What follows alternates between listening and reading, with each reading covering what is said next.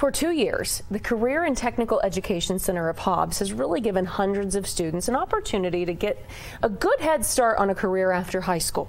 Alika Medina gives us the inside look at CTECH, a school that some say has really set the bar when it comes to career and technical education. Ever since I was little, I've liked construction and liked building stuff, working with my hands, and just seeing like the outcome what you build is just, I don't know, really good.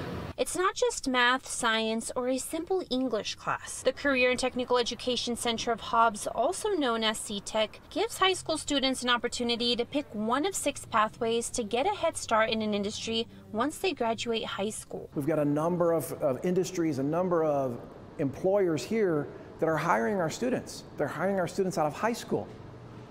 So why not capitalize on that time that they're in high school and prepare them for that workforce, so that our employers have an employee that's more prepared to go to work for them. CTECH offers energy, manufacturing, transportation, culinary hospitality, information technology, and construction architecture. And depending on what pathway students choose, they get dual credit certifications and a step into well-paid jobs. Elias Orozco, a student at CTECH, is graduating with his OSHA 10 certification and was gifted with a toolkit to continue with construction after he graduates. If he goes to work like for a facility in Dallas, he gives them his NCCR number and they can pull up everything that he's been certified in. Hobbs Municipal School Superintendent says it's because of partnerships within the community that they've been able to succeed as a school. It's my hope that in 10 years, CTECH looks different, that there's different programs here because we've met the needs of our employers to say, I don't need that many more X of what, ever.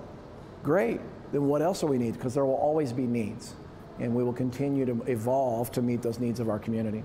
In Hobbs, Alika Medina, KOB4.